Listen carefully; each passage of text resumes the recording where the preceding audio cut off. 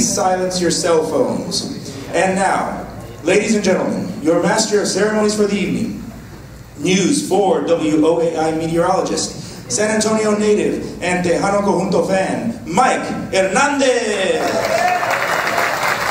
Buenas tardes, how are y'all? Thank you. Thank you, ladies and gentlemen, and welcome to the 37th annual Tejano Conjunto Festival in San Antonio, and this evening's Hall of Fame induction ceremony. I'd like to welcome you to the beautiful and historic Guadalupe Theater right here in the heart of San Antonio on the west side. And I grew up just a few blocks from here, so it's been really, really something to see this especially Guadalupe around this area, be taken care of through the years, and it's such a beautiful place to be around. So again, right off the bat, how about a hand for all our honorees this evening?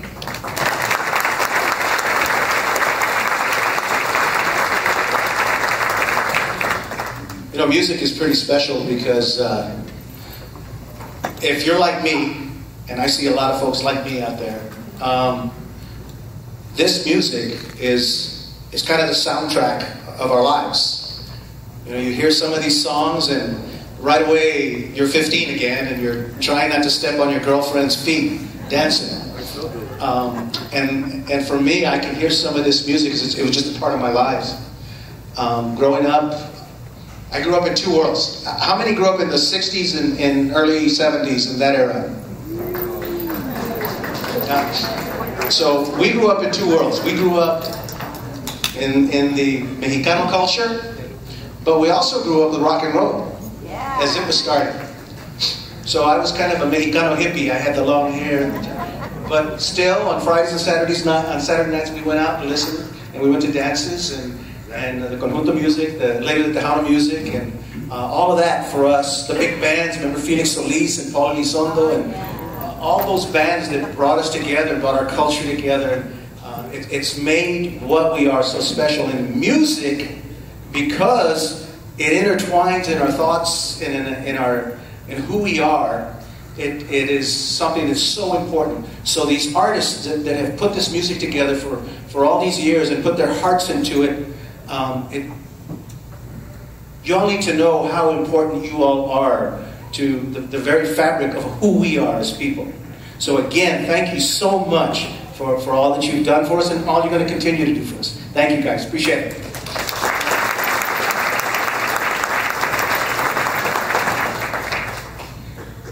All right, so now I'd like to introduce to you the Executive Director of the Guadalupe Cultural Arts Center, Ms. Cristina Bailly. And Ms. Bailly has over 20 years of experience in nonprofit community-based work and over a decade in Latino arts programming and administration.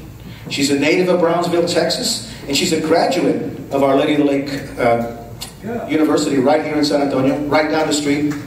Cristina has made a significant impact statewide, leading major cultural institutions such as the Narciso Martinez Cultural Arts Center in San Benito and the Texas Folklife based in Austin.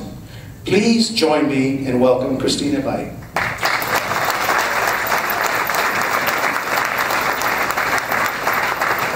Thank you, everybody. We're very excited and happy to see you here. Especially in what was short notice. We put out the announcement of this event not too long ago, and we're really happy to see the interest in honoring our music, our culture. I know many of you are here just because you know that this is a very heartfelt program, you know, where we get to do a little bit of reconocimiento of nuestra cultura. I want to share with you a note from our Congressman Lloyd Doggett, who wanted to be here today but couldn't be. He says in a letter, "Though I'm unable to be with you personally since I am in Washington, D.C. for votes, I want to recognize the contributions of the 2018 inductees into the Conjunto Music Hall of Fame. My heartfelt congratulations to Felipe Perez and Samuel Ramos Sr. and to the families of the late Alma Garza and the late Emilio Navaira. For 37 years, the annual Tejano Conjunto Festival has been a reminder of the unique music and traditions that emerged from the shared cultures of Native American, Spanish, and other European individuals who all have called San Antonio and South Texas home in our 300-year history. Tonight, we celebrate the vibrant history and cultural significance of conjunto music, which has survived the test of time and its influence spans generations. I understand that this event is supported by the National Endowment for the Arts, the NEA, an agency that has aided the Guadalupe Cultural Arts Center and vital programming it offers. During these challenging times for our country, when President Trump has urged the termination of all funding for the NEA, for the National Endowment for the Humanities, and for the Corporation for Public Broadcasting, it is important to recognize the contribution of the arts to our society and to showcase the amazing talent in San Antonio and across the United States. I am pleased that at a time when funding is under attack, the sweet sounds of accordion and a good story told through song of a Tejano, a working-class family, can inspire us to continue the fight for those whose values we share and cherish. Congratulations again to the inductees on your well-deserved recognition. I applaud the staff of the Guadalupe Cultural Arts Center for your daily efforts to promote music, art, dance, and to preserve conjunto history. Congressman Lloyd Doggett.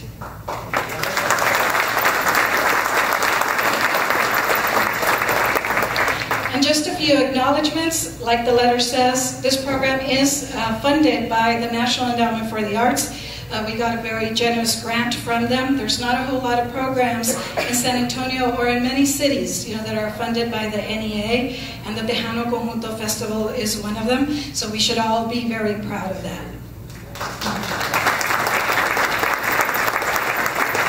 And our next biggest funder, guess who that is? Any guesses? Bud Light. Of course. So Bud Light, thank you very much. They have been funding us for many, many years. AARP is also a very generous funder of the Conjunto Festival, and not just the festival, but many programs at the Guadalupe all year round. Honorees Accordions is a big, big supporter of our festival. Mr. Gilbert Reyes, will give him a shout out. This is the first year he's missing the festival, and he told me to tell everybody that he's sad that he can't be here this year. The City of San Antonio Department of Arts and Culture funds the Guadalupe Cultural Arts Center. United Healthcare Avenida Guadalupe is a good partner of the Guadalupe Cultural Arts Center. Fox 29, News 4, and CW 35. We also have some really, really important, they're not sponsors, they're partners, but really they're friends. These are our friends that have really worked with us very, very hard to promote the festival, and we have been developing some really nice, significant, important relationships con estos amigos, que son nuestros amigos de Queda, Mr. Jerry Benavides en el Science y todo el equipo.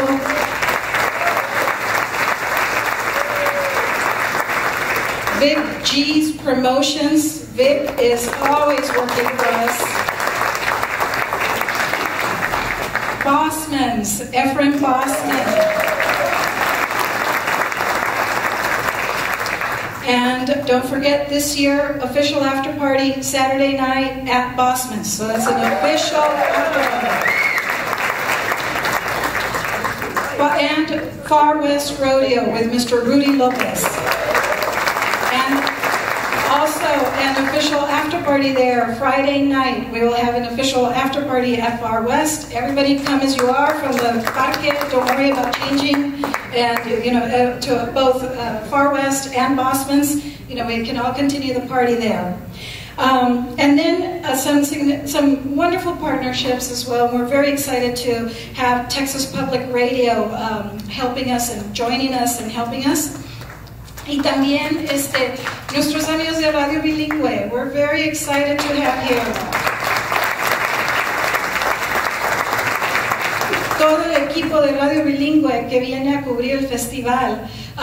They're based in Fresno, California. It's a network of Spanish language public radio stations. I don't know how many stations they have in the country. I should know this. Pero aquí en Texas, they have stations in Crystal City. They just opened up one in Zapata, and I believe in Uvalde is another one. And so those are the network of radio stations here, and the one in Zapata covers all the way down to McAllen. So that's a big coverage area. And they're here to cover, also supported by the National Endowment for the Arts, with a grant from the NEA. They were able to travel here and record the festival and broadcast it on their network of radio stations. So we're happy that you're able to join us this year. And Radio Bilingüe has a long history y amistad with the Guadalupe Cultural Arts Center. Okay, last I just want to really recognize nuestro equipo de aquí del Guadalupe, is all the volunteers who have been helping for many years. They're the rest of the familia here of the Guadalupe, and then the staff of the Guadalupe, pobrecitos, they've been like really working really hard, especially this week. So, you know, all I can do is feed them lunch, you know, and try to keep them well fed. But they've all been working very hard. And I'm just very happy, moved, and touched with all the effort that they have put in. Okay, I said too much. Thank you very much.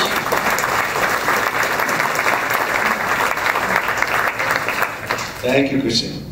Let me put my eyeballs on again. Hey, how about the food? Wasn't the food great? Those enchiladas were killer. Say cheese. Okay.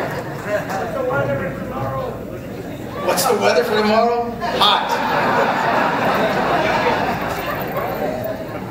Oh, it's not going to rain. No. Don't hold me to that. All right.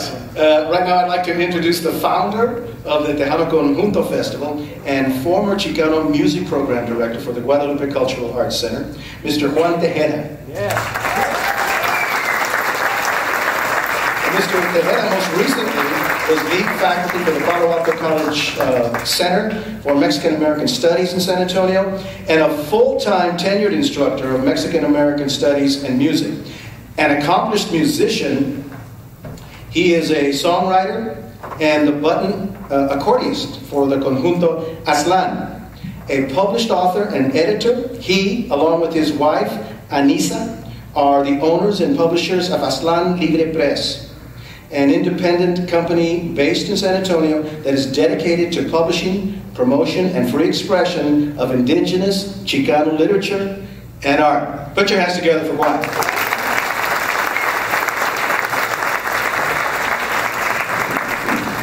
Gracias, Mike. Gracias a todos ustedes por estar aquí celebrando el 37 aniversario del Tejano Conjunto Festival in San Antonio. Yes, I'm very excited. First of all, that I'm still alive. No. And that 37 years ago, we began this festival, and that the festival is still alive. Because, yes, because there were some years that some people were saying that the Guadalupe Cultural Arts Center and the Tejano Conjunto Festival and all of the programs were going to go under, that it wasn't going to exist anymore. Pero gracias a Dios, gracias a ustedes, gracias to the funders and to the board and the staff, they've kept it going, they've kept the center going, and they've kept the Tejano Conjunto Festival going for 37 years. It's the oldest festival dedicated to conjunto music in the world.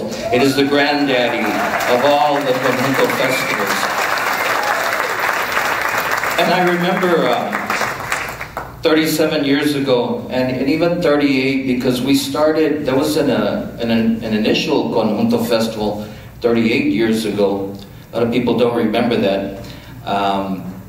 It wasn't the Tejano Conjunto Festival. The year before, there was a conjunto festival but we had just Valerio Longoria play at Sunken Gardens, one band, and then there was 3 or 4 bands that played at La Villita, at the river.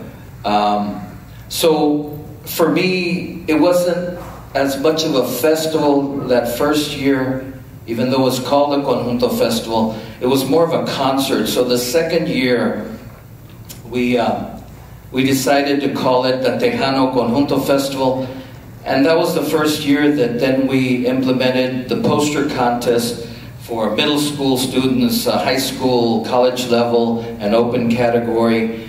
The goals of the festival were to preserve and promote Conjunto music, and these goals are still the same goals 37 years later that we've had, to preserve and promote Conjunto music, to honor those roots, pioneers, la gente importante, that have contributed a lifetime to Conjunto music. So we developed that second year the Conjunto Music Hall of Fame to present the best in Conjunto music and to educate ourselves and our community y todo el mundo about what Conjunto music is and the importance that it plays for our people. And so I think in a lot of ways that we have accomplished our goals, though each year we keep learning and we keep growing, and that's the way it should be. And there were some years, because I left after the first 18 years, I left the Guadalupe Cultural Arts Center in 1998. There were some years during that time that they stopped doing the poster contest, that they stopped doing the magazine, that they stopped doing the Conjunto Music Hall of Fame. And then in 2007, they asked me to come back after 8 years to help them direct the festival. And then I directed it for 10 years, but this time as a part-time employee, because for the first 18 years I was a full-time employee here at the Guadalupe, the Chicano Music Program Director. And then in 2007 I directed it for 10 years as part-time with the staff here at the Guadalupe. And then Christina came in a couple of years ago, and I retired from Palo Alto College, and I stepped back, though I'm still working in an under contract with the Guadalupe, more as a mentor and as an advisor for the Tejano Conjunto Festival. So I'm still involved. I'm not going to leave. I'll probably be here hasta que me muera aquí con el Guadalupe, porque it's an important center in the festival. Is important to our people y para todo el mundo. So the Conjunto Music Hall of Fame and induction ceremonies has always been a very important part of the Tejano Conjunto